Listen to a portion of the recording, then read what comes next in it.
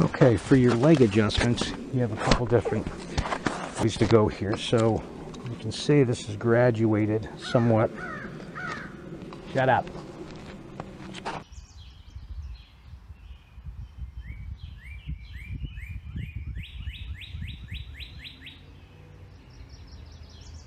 You know, if you're kind of new to this photography thing like I am, there's a lot of stuff you realize you don't know. But one of the first things you figure out, pardon me, is that you're going to need a tripod. Particularly if you spend a lot of money on your camera. Now, this is an entry-level camera, but even at entry level, you're talking $500, $600, $700, right?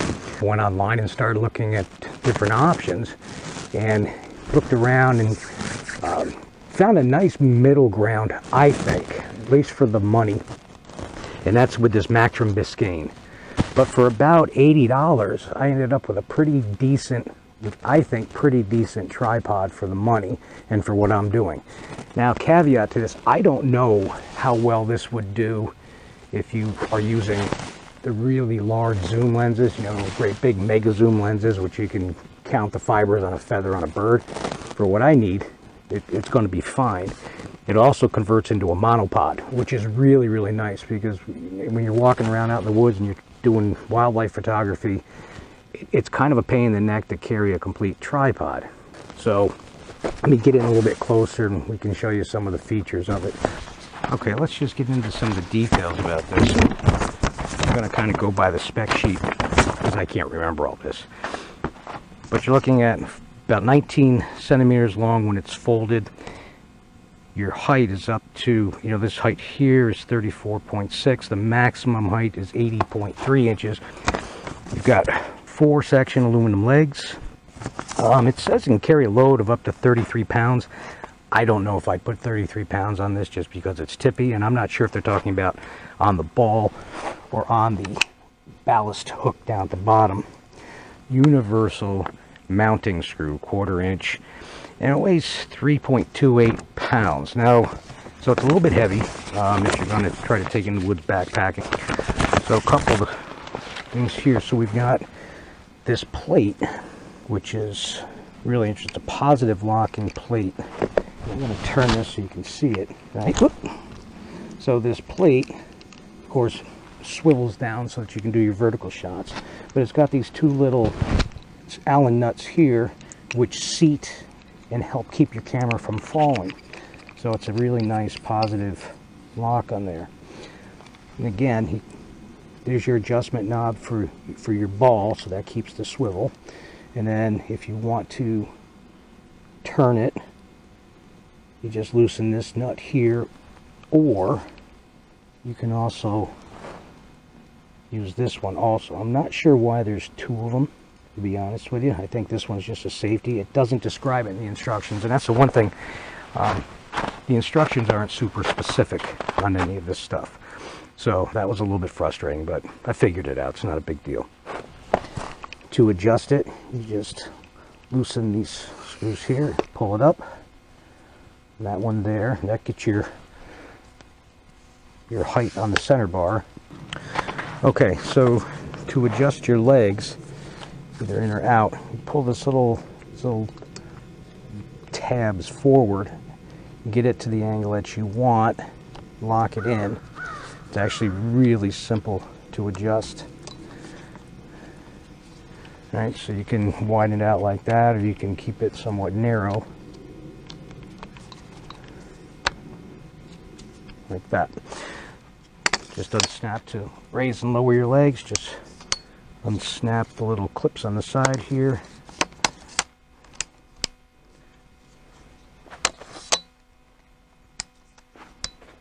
And now you're where you want to be. If you want to adjust it to make it level, just loosen whatever clip happens to be off of center and just up and down until you get that center point. Clip it back into place. And if you want to get it up a little bit higher, just loosen this bottom screw, pull it up, and voila. And one of the things too, and I'll show a little test footage of this, it has a really smooth swivel. It has a really nice pivot to it. So when you're shooting and you're turning like this, it's actually very, very smooth. So that's something I really, really like. It took me a little while to get used to having, you know, the ball to where you're moving around with the camera. But once you get used to it, it works very, very well for the price. As you can see, it has some really, really nice and smooth, not jumpy motion. Okay, one of the things I discovered by accident, and it's something that you need to know before you decide on purchasing this particular item, is that if you're using the tripod in this configuration, I was doing this, shooting some moonscapes the other night, when I realized that this was going to be could be a pretty big issue for people. So if you want to get some extension, we can lower this bottom one, tighten it down, and if you extend the top one to where you need it to be, now once you put the camera on, this becomes very wobbly. I don't know if you can see that from where you are, and I'll bring it up close.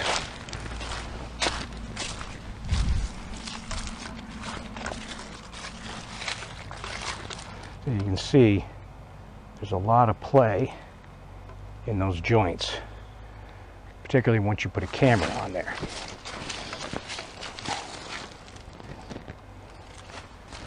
Now, I mitigated it, there's a couple ways, but I mitigated it by using the self-timer on the camera. The other thing you can do is use it in a little bit tighter configuration on the legs. And I didn't take time to level everything up, so this is the ground. Keep this top tube all the way down, and then go about a quarter of a way, third of a way down with the top tube. And that significantly improves the wobble. Again, I'm on uneven ground right now. I didn't take the time to put the spikes in. I think with a little ballast you'll be okay. But that's something that you need to know before you decide on purchasing this product. Okay, one of the other cool things too is this will convert into a monopod. Now the first thing you do is you grab this little collar down here by the ballast hook, and this just unscrews.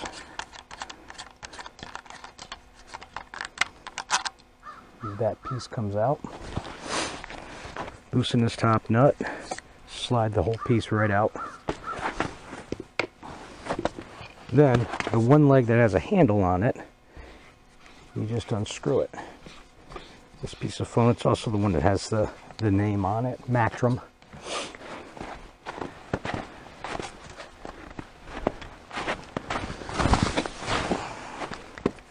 And so you've got a little bolt on one side, threaded end on this piece, and you just thread it in.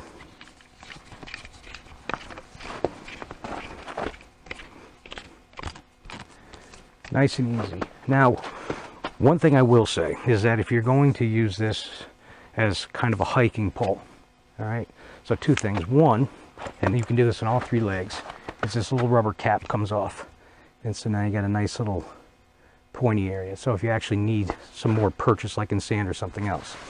It's not fantastic on rocks. It's not carbide tipped, so it's not like a hiking or trekking pole that has the carbide tip. So you want to be aware of that, because it can slide around a little bit on you. But the other thing I found too is that when you use it as a hiking stick, only extend the top two of the pole. Don't extend the last one. I found that this really feels kind of weak in that, you know, to try to use it for any type of stabilization while you're walking. So you just slide it in there, and that's, these pieces here are plenty strong enough, and it also will give you plenty of, you know, grip for a walking stick. So the question is, do I recommend you purchasing this? Well, I could recommend purchasing it. I mean, for the cost and depending on what you're going to do with it, absolutely. If you're getting serious about photography and, you know, you need rock solid, no, it's not rock solid, not by any stretch of the imagination. It's not as bad as some of the reviews on Amazon say it is, but I can't give it 5 stars either. I'd give it 3.5 to 4. So if I was getting seriously into photography and, you know, doing portraits and people, getting paid for it, this would be a backup tripod at best. So Make your own determinations. I hope you found this helpful. If you did, look, like the video, give me a share, subscribe, all that good stuff. You can visit my website, i90outdoors.com. I would appreciate that. Sign up for, you know, every time I put something out there, you'll get notified. Your life will be better, I promise you. Thanks for watching.